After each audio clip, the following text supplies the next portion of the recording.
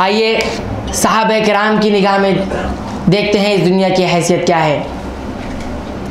सहाबी रसूल जाबिर बिन अब्दुल्ला रज़ियल्लाहु ताला अन्हु बयान करते हैं कि एक बार अल्लाह के नबी सल्लल्लाहु अलैहि वसल्लम ने हमें कुफ़ार के लश्कर को भेजने के लिए, कुफ़ार के लश्कर को रोकने के लिए भेजा।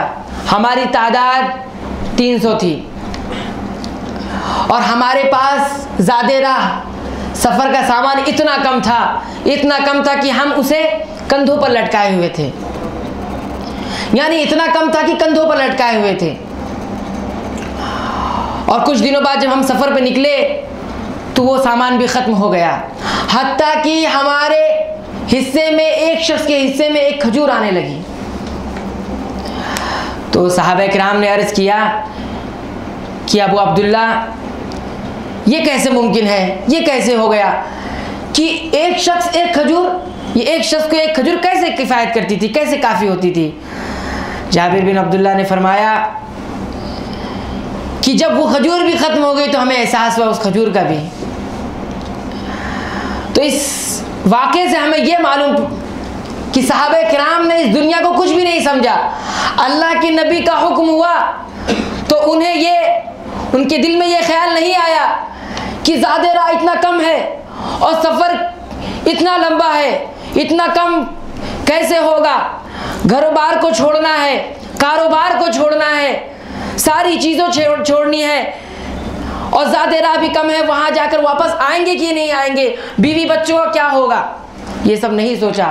क्योंकि उनके दिलों में, उनकी निगाहों में दुनिया की हैसियत क्या थी। उन्होंने समझ लिया था कि इस दुनिया की हैसियत खेल कूद तमाशा, इम्तिहान गाह और इसी तरह मुसीबतों की आमाज गाह है। और उन्होंने नबी सल्लल्लाहु अलैहि वसल्लम की हदीस सामने रखी थी कि ये दुनिया मलऊन है, इसमें तमाम चीज़ें मलऊन है। अगर कोई चीज़ उसकी रहमत की मुस्तहिक है तो अल्लाह रब्बुल आलमीन का जिक्र है और अल्लाह के नबी सल्लल्लाहु अलैहि वसल्लम की अहादीस और अल्लाह ताला की किताब कुरान मजीद पर अमल करना है। वही चीज़ें, वही अल्लाह रब्बुल आलमीन की रहमत का मुस्तहिक है।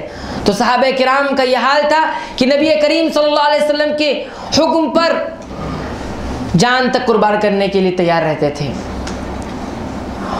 और असहाबे सुफ़ा का वाक़या, असहाबे सुफ़ा इल्म की तलब में अपनी भूख, अपनी प्यास, किसी का भी कोई परवाह नहीं होती थी। बस औकात फाक़े की वजह से गशी खाकर बेहोश होकर गिर पड़ते थे। नमाज में खड़े होते तो बेहोश होकर गिर जाते थे। अल्लाह के नबी सल्लल्लाहु अलैहि वसल्लम रोज़ाना इसका मुशाहिदा करते हैं कि मेरे सहाबा भूख की वजह से गिर जाया करते हैं। एक बार सलाम फेर कर आप सल्लल्लाहु अलैहि वसल्लम ने फरमाया कि ये मेरे सहाबा, अगर तुम्हें इसका अज्र मालूम पड़ जाए, अगर तुम्हें इसका अज्र पता, इसका अज्र क्या है, इसका अज्र कितना अजीम है, अगर तुम्हें मालूम पड़ जाए तो तुम ये तमन्ना करने लगोगे, तुम्हारे दिल में ये ख्वाहिश होगी कि हमारे फाक़े और बढ़ जाएँ। अगर हमारे फाक़े 1 दिन के हैं तो हमारे फाक़े 2 दिन के, 3 दिन के हो जाएं। तो सहाबा किराम की निगाह में इस दुनिया की हैसियत कुछ नहीं थी। उन्होंने कभी इस दुनिया को तरजीह नहीं दी।